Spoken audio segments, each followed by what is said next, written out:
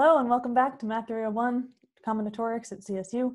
We are talking today about arithmetic of counting. We're continuing with the arithmetic operations and seeing what they're doing to counting problems. We covered addition, multiplication, and subtraction in a previous video. And so today we're talking about division and how that interacts with all the other arithmetic operations. So the first way of stating the division principle is if A things are sorted into groups of size B, then there are A over B groups, A over B different collections that we made. So this is, again, a very simple principle that comes in handy a lot. Let's look at this simple example of 6 apples, and you sort them into groups of size 2. So say you're counting apples by 2.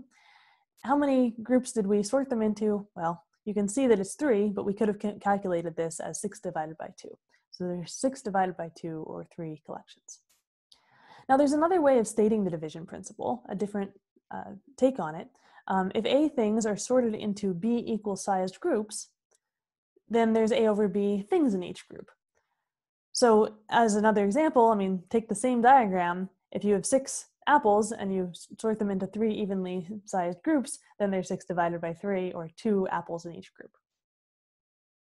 So those are 2 ways of stating the division principle. Both come up very often in combinatorics, and we're going to see some examples today. Let's start with a very simple example. Say 5 friends share a box of 20 cookies evenly amongst themselves. How many cookies should each friend eat if they do this?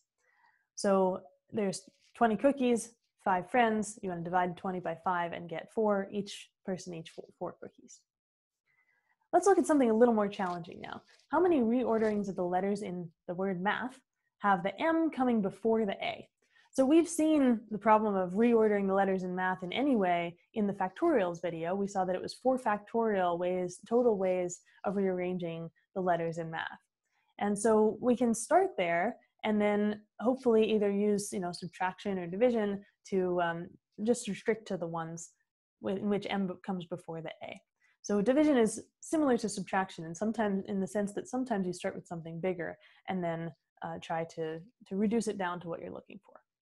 So starting with the 4 factorial total orderings, you might notice that there are an equal number of permutations in which the A is before the M as in which the M is before the A, because for each such permutation, you can just switch the A and the M, and that can go back and forth. You make a one-to-one correspondence between the ones in which A is before M and the ones in which M is before A.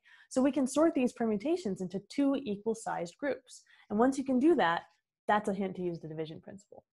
So now we know that to count just the ones where M is before A, we just take half. It's half of 24. So we take 24 divided by 2, and we get 12. So that's a little more complicated example of the division principle in action. So this is also something that's called overcounting. And this is a principle that I want to put in a box here. So a big tip is if you count each element of a collection exactly B times, so you're counting and you count everything multiple times, each thing is counted B times instead of just once, and you get an answer of A, then actually there's A divided by B things. This is an immensely useful principle, and let's see an example of solving the handshake problem, which we've solved in previous videos using this principle. For instance, how many edges are in the complete graph K5? This was, how many handshakes are there between people A, B, C, and D, and E if they all shake hands with each other? Well, let's overcount first by saying a handshake consists of one person and then another person. To pick one person and then a different person that they shake hands with, the number of pairs of distinct points is 5 times 4. This includes pairs like A comma B and also B comma A. But wait, we don't want to count that twice. That corresponds to an edge being counted in both directions. Either A shakes hands with B or B shakes hands with A. So each edge in this count is counted twice. So we overcounted by a factor of 2. So instead of 5 times 4, we get 5 times 4 divided by 2, and actually we just get 10, which is the answer that we've gotten before using other methods. So now that's an example of using the division principle to solve some problems that we've already solved in other ways. Let's now use the division principle to solve another classical combinatorics question, which is sometimes called putting things on a necklace, arrangements on a necklace. In particular, it says, how many distinct ways can we rearrange the numbers 1 through n evenly around a circle up to rotation? What up to rotation means is that if you have a circle like 1, 3, 2, 4, 5 around the circle, then if you rotate it, and now the 1 starts over here, and then the 3, and then the 2, and then 4, and then 5 they're in the same order, it's still considered the same way of putting the numbers around the circle. They're not considered different. And we just want to count the inequivalent ways of doing that.